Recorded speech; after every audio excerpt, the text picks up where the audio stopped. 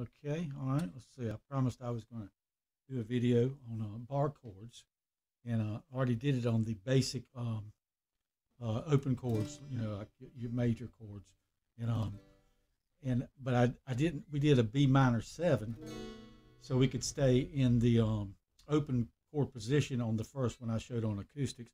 But now we're going to get into bar chords, and the reason we could do an A, C, D, E, F, G, but had to do the B7 instead of a B is because the B is actually a bar chord. And I'm going to go over why all that is. I'll do a video on it later. I really should, and I'm going to assume most people already know this at some point, that the guitar scale is just like the piano scale. On the piano, all those white keys, those are your major notes, A, B, C, D, E, F, G. And then it just goes over and over and over again. And if you see a really long, you know, it could be like 3 times, 4 times, 5, 6, 7 times, depends on how big the keyboard is. But those white keys, they just go A, B, C, D, E, F, G. That's all they do. And what happens is those little black keys up there at the top, you see the black ones every now and then, but they're not every other key. They're just in groups. They're in groups of 2 and 3 and 2 and 3. And what they are is those are your sharps. On the keyboard, all the white notes are this. They start on a C. I'll do another lesson on that because most of your modes are based on the C. And I'll get into modes later after I show a bunch of different scales and stuff. There's no point in doing it right now when I don't have the other scales up yet. But on the guitar, basically you think of it as an E. You don't think of the C, like on middle C on the piano. I know you've heard that. And this is the C major scale. C. But anyhow, for the guitar's sake, we're going to use the same principle later. If you look at a piano layout, it's going to be the same thing. We're just going, for this purpose today, I'm going to start you on an E because your E string, your 2 E strings. But anyhow, what I want you to realize, all those white keys on the piano, they are E, F, G. Now watch what I'm doing here. Whenever I started off, I went from E to F. I only went up 1 fret. But all of a sudden for the G, I went up 2. And that's why there's a black key in there, okay? Because that accommodates for me going up 1 or 2 for each note. What happens is when you're only supposed to go up 1 and not a whole step, there'll be a black note on the piano. And the way we're going to do it here is it's going to be E, F, all right,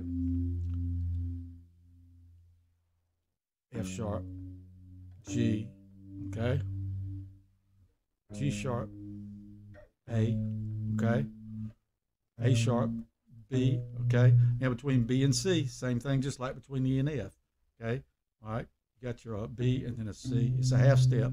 Then another full step, okay, D, and then another step, E, and you start over again. So you got E, F, G, A, B, C, D, E. And what'll happen is that's how your bar chords are going to work, okay? We're going to because what we're going to start with these bar chords. There's plenty of other ones, you know, like you can do your E here, you can do your E here, you know, you can do your E here, you know, do your E here. There's just all kinds of ways you E right there.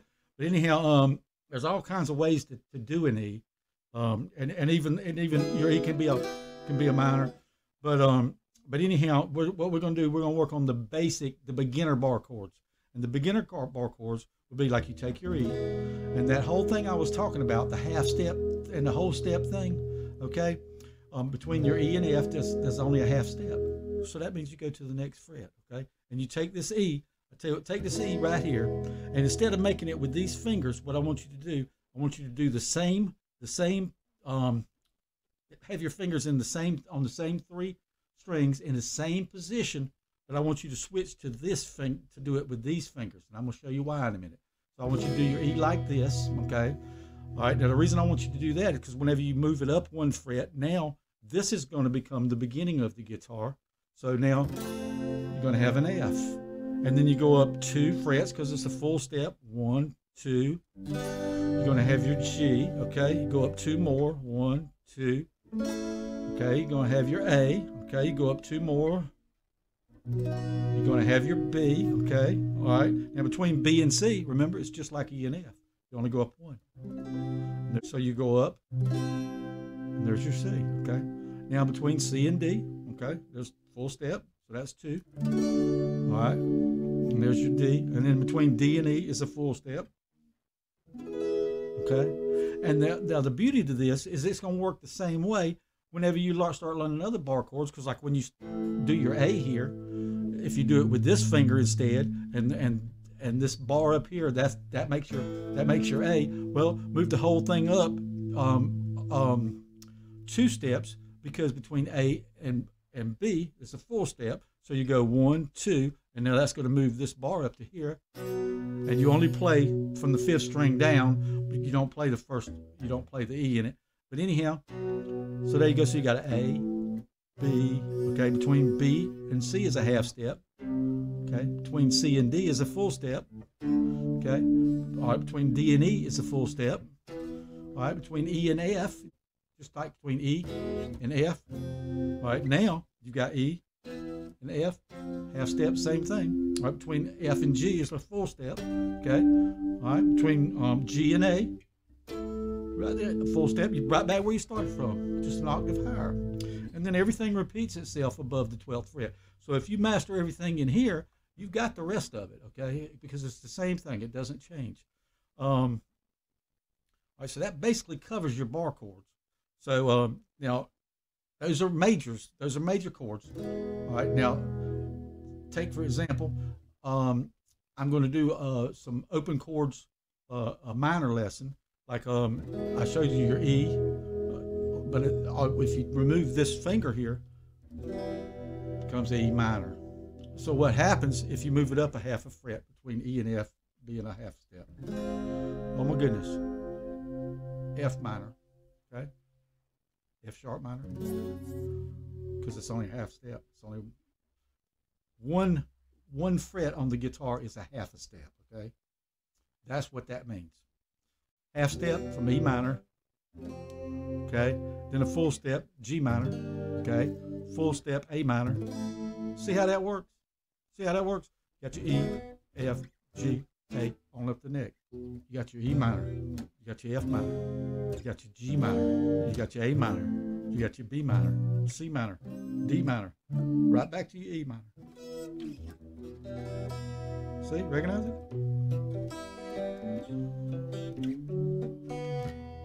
And also too, like that little Southern rock song right there. I forgot the name of it.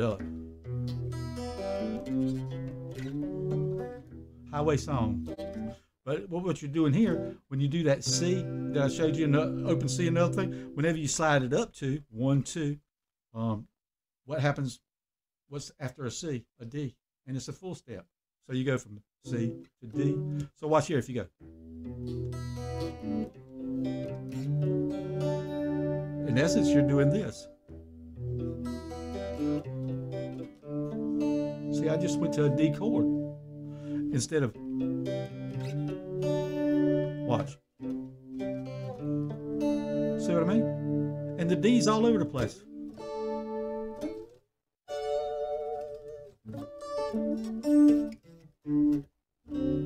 D7. I'll get into those later. All right, but anyhow, I hope that helps a little bit with your bar chords. And you can take that principle about your half step and your whole steps, and you can apply it everywhere.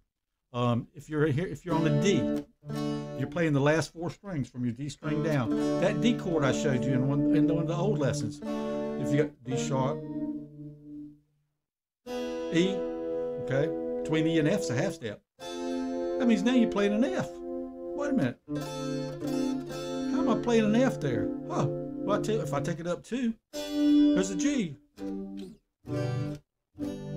See? All right. Now I'll take this G.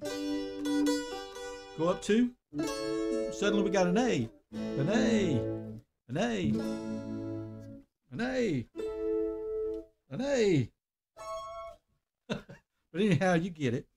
And that's how you navigate all over the board. And people think, well, how do you memorize all that stuff? Well, a lot of it's a repeat. It's a repeat, and it's like once you know this about the C, C, D, E, F, G. Once you know that, you know the little step thing. You can do it with any chord. You can say you're right here in A. If you go up two, you're on a B. Up one, you're up a C. Up two again on a D. The same thing. And it works on everything. It works. It's the rule. It's the rule of music. All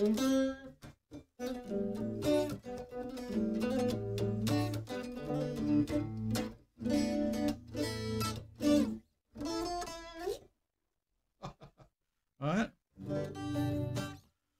All right. That's let's see if I got anything else I can